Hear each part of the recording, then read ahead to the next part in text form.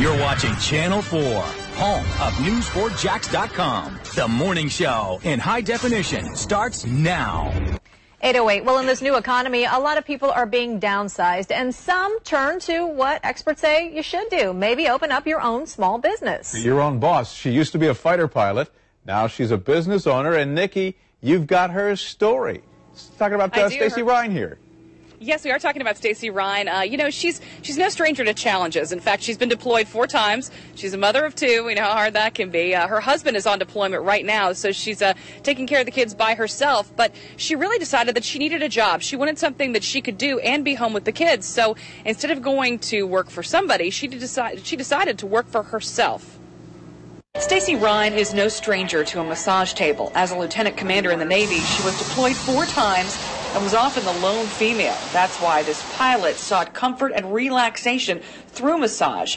It's how she says she relieves stress, even loneliness. Initially, it was an hour of downtime away from radios, communications, other sailors, soldiers asking questions.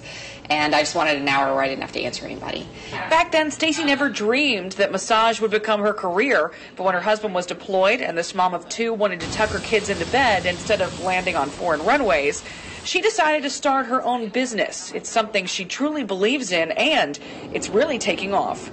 It's not pampering. It's not something that now is an extra, like getting your hair or nails done. This is an essential. Stress will kill you. Aches and pains will kill you. And I've just... You know, one thing led to another, and I kind of opened up the Massage Heights in River City. And Stacie just opened her second Massage Heights chain, this one next to Ulta at the St. John's Town Center. It's upscale but affordable, and according to the owner, recession resilient.